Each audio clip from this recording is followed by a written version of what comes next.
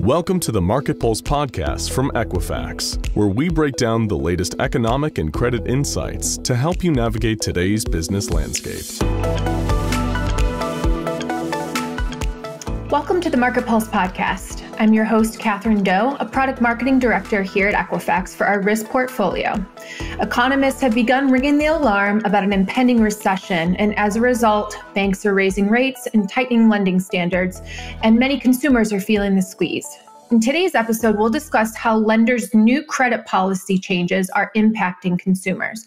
We'll also reveal how lenders can navigate this credit tightening environment. Jesse Harden joins us with insights on both of these topics, and he's a risk advisor here with us at Equifax. Welcome, Jesse. Thanks, Catherine. Glad to be here. Yeah. Before we begin, let's get a brief economic update from David Fieldhouse, Director of Consumer Credit Analytics at Moody's Analytics. David? Thanks, Catherine. The economic calendar gets busy this week. We're going to get data focused largely on the consumer and inflation. We're also going to get real personal spending data, and our expectation is for personal spending to remain constant. We're excited to get the first quarter estimate of GDP.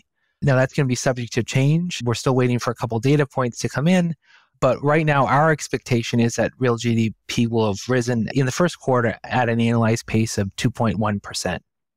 It's important to emphasize that GDP is backward-looking, and the first quarter reading is unlikely to tell us much about the economic fallout from last month's turmoil in the banking system. So where are we heading? Well, it's hard to argue for an improvement in consumer confidence. The stock market has been a bright spot so far, but gasoline prices have been trending up and initial jobless claims are creeping higher. We need to monitor the recent trend in claims for unemployment insurance benefits. There has been a clear upward trajectory in initial UI claims since the beginning of February. So the 4-week moving average has risen from about 200,000 per week to about 240,000 per week. The new elevated path of UI claims also is aligning with other data that we're seeing in actual layoffs and job cut announcements. To put this in perspective, we estimate the break-even level of claims to be about 265,000, which is the level where the economy is not really gaining or losing jobs. So we're still gaining jobs at the moment, but if claims creep up much higher, we'll be at that break-even level, which is really pointing to a weakening economy. The new signs of this weakening, though, may be welcome news for the Federal Reserve, as the softening labor market will be key to slowing wage growth and taking some pressure off of core service inflation.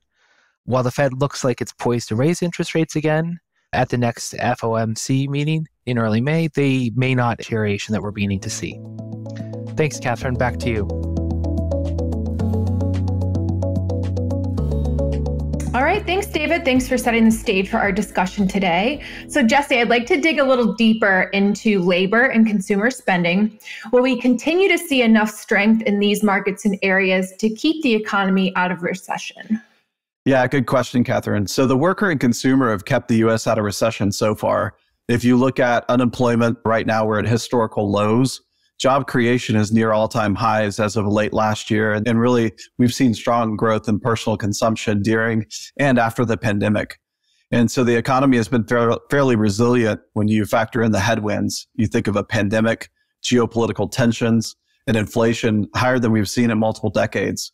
So the real question, like you asked, is how long can this last? And so recent labor market data shows that the economy is still creating new non-farm payroll jobs.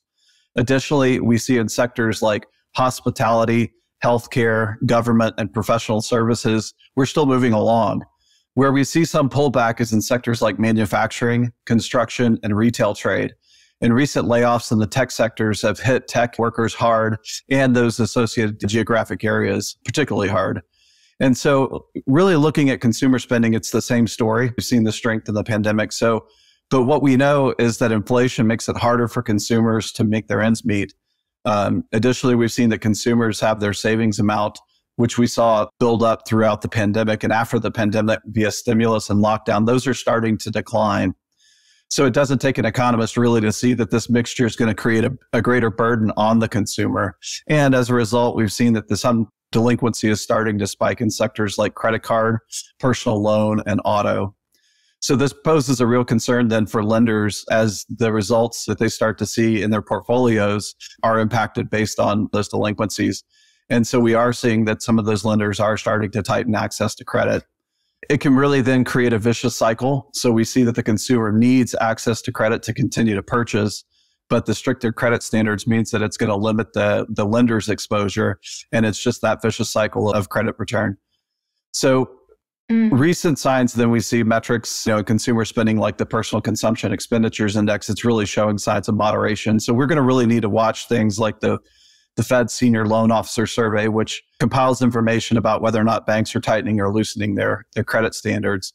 And we can talk a little bit more about some of those best practices, to identify credit risk, and then also how the consumers can grow in this challenging climate. And you mentioned credit tightening, and that's what I want to ask a little bit more about. Can you tell us a bit about the thought process behind credit tightening and why lenders are concerned about their policies right now? Yeah, you bet.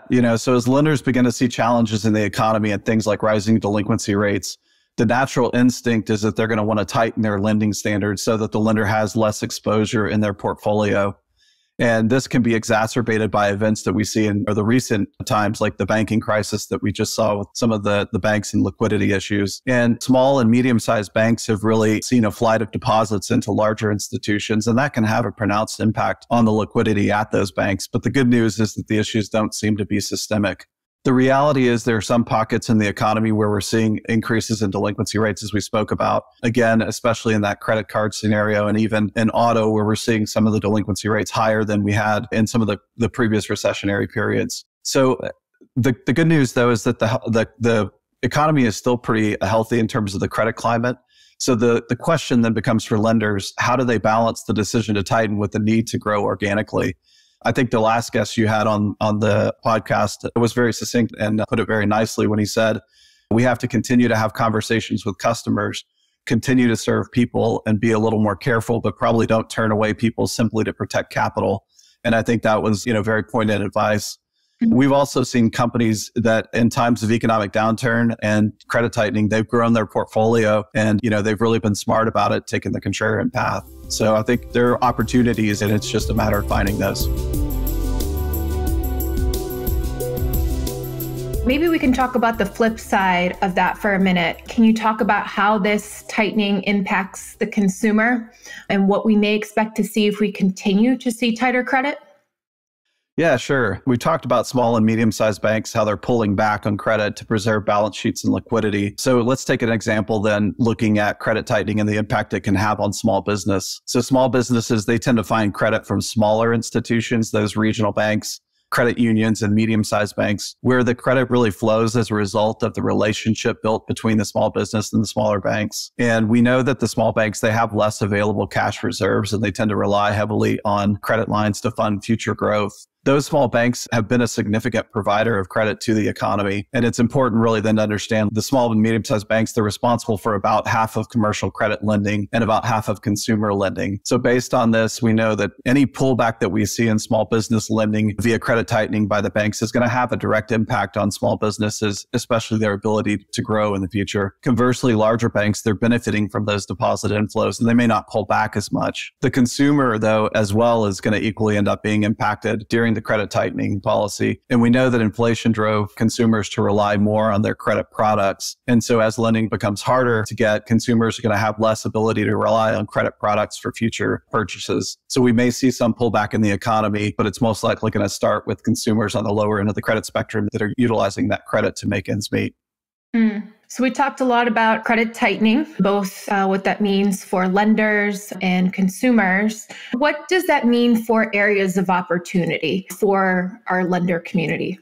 Yeah, another great question. So, overall, I would say that there are absolutely opportunities to find good new account prospects in times of economic downturn. We've helped customers in all credit sectors accomplish their goals in the face of headwinds. The key to success in a tightening economy is to understand and really look for customers who can manage additional credit. So looking at customers' credit durability is something that can really accomplish that objective. For example, Equifax, we have a product called Financial Durability Index, which looks at non-FCRA data. Yeah, and I know you've talked about it before, but it's, so looking at non-FCRA data and looking at the capacity for that customer to handle additional debt. And it's important because there's good credit risks and bad credit risks in every credit score band. So what the tool does is it helps us define consumers who are those good credit risks in each score band. So as an example, a 720 credit score may have some customers in that score band that are heavily leveraged, and they may perform very differently than other 720 scores. And conversely, there could be some in 660 credit scores who have less leverage. And so the secret really in a tightening environment is to better understand the risk tolerance level, both at the organization for one, and then two is understanding the goals for growth in the organization, and then really fully understanding the risk profile, both for new and existing prospects, and understand how those prospects are going to handle additional access to that credit. And that's a good plug for additional and alternative data, which we've talked about many times on this podcast. So thanks, Jesse. What else do you think may cause lenders to evaluate or reevaluate their credit policy and strategy with the climate right now? Well, that's interesting because there's no shortage of things to think about. I think of it really in terms of maybe a book with 3 chapters. So I would say chapter 1 is really driven by policy. The Fed has had to act because inflation is causing pain for the consumer.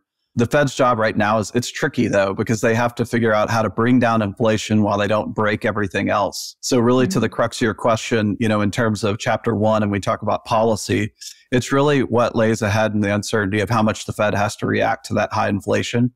And so if we start to see cooling in the labor market and we start to see consumer spending fall off, we may see that there's going to be a halt to those Fed funds rate increases this year, which we expect. And that's going to have the effect of bringing down some of those borrowing costs. We could see that there's a continuation in consumers being able to keep the economy out of recession. If we look then at chapter 2, I would say chapter 2 is driven by the consumer.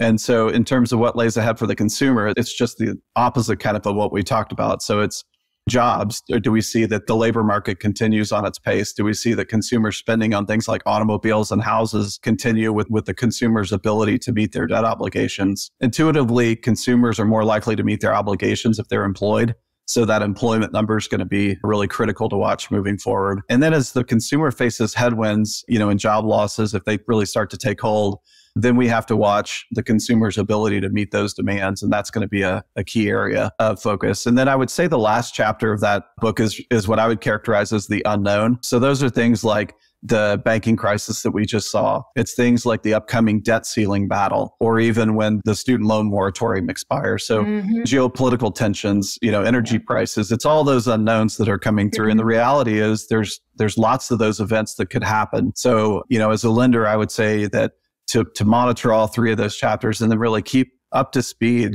on which of those chapters are growing. And that's where we're going to continue to see that challenge.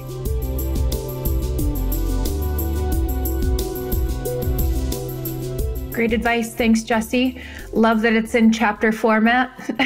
Yeah, easy to access. Yes. Yep. Great. So as we wrap up our discussion, what other best practices might you recommend for lenders, or have you recommended in your work as part of our risk advisor group, just to minimize risk and exposure? Right now? What are you sharing? Absolutely. And it's the one I'm most passionate about. So I'm not an economist. I just play one on TV. But I would say that we know it's tough right now to find the right balance in credit policy. So if the policy's too strict, then we know that lenders can't reach their growth objectives. And if the policy's too loose, then we know that we have runaway credit losses.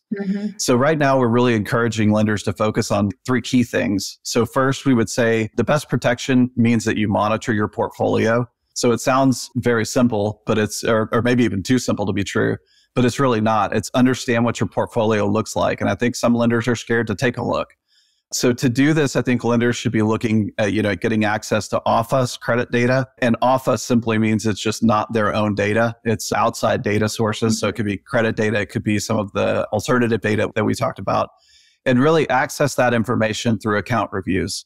I would encourage customers who are already doing account reviews to look at fresher data, Fresher data coming in means that you have a better understanding of how customers are performing on other forms of credit, not just on your own portfolio.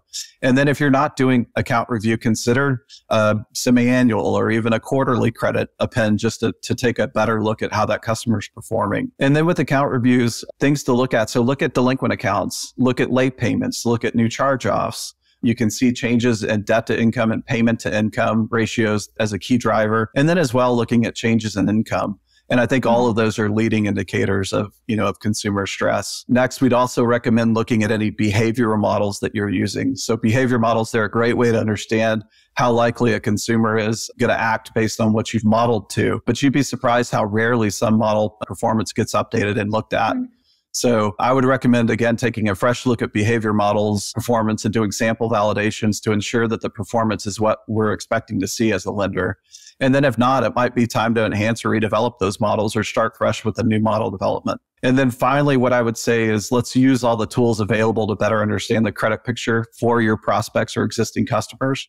And as we said, lenders are playing a critical role in a well-functioning economy. And so be open to finding those good prospects, and those that can withstand additional debt, who can help the portfolio continue to grow and meet the objectives in that tightening environment. So I'd say those three areas are ones that we would recommend just to every customer that we talk to. Awesome. Thanks, Jesse. Sure. And I'm going to add one more in here because it's always my favorite question to ask. I know you talk to customers all the time and are advising. Do you think that there is anything that you're not being asked in your engagements as a risk advisor that you wish you were asked more, or a bit of insight or something that maybe lenders aren't thinking enough about that you would caution them to take another look at? Yeah, it's a good question. I would say, lenders are asking us all the time, what are our peers doing? Mm-hmm. And I think that there's always a natural curiosity about, our peers looking at data more? Are they looking at certain types of scores more?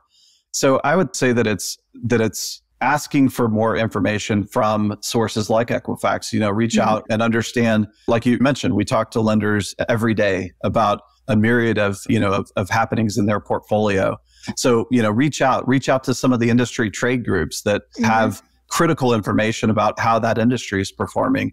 And then I would say, personally, one of the things that I've come across is that there's a lot of talking heads and political punditry out there. We laugh about it, but certainly it's the case. And so I've told customers that you always have to know the angle that story is coming at, because there's oftentimes a hidden narrative behind that story. And so that's why we tend to look at the raw data, because the raw data most of the times doesn't lie, but sometimes there's nuances with the data. So really focusing in on what's the source of that information and how do I synthesize who's putting it out. So I think those are the questions that I would, be asking myself if I was in their shoes. Great. Thanks for sharing, Jesse. And if our audience might like to follow up with you directly, where might they find you? Yeah, so we've got a nifty email address. It's riskadvisors, and that's all one word, at Equifax.com. And so if you get your questions there, we'll be happy to answer them in all industries. Wonderful. Well, thank you again, Jesse. If you enjoyed today's episode, please tell your friends and colleagues about us and consider subscribing. If you'd like to send us any questions or suggested topics for future episodes, you can email our team at marketpulsepodcast@equifax.com. And don't forget to register for our Market Pulse webinar series. You can do that at equifax.com/marketpulse.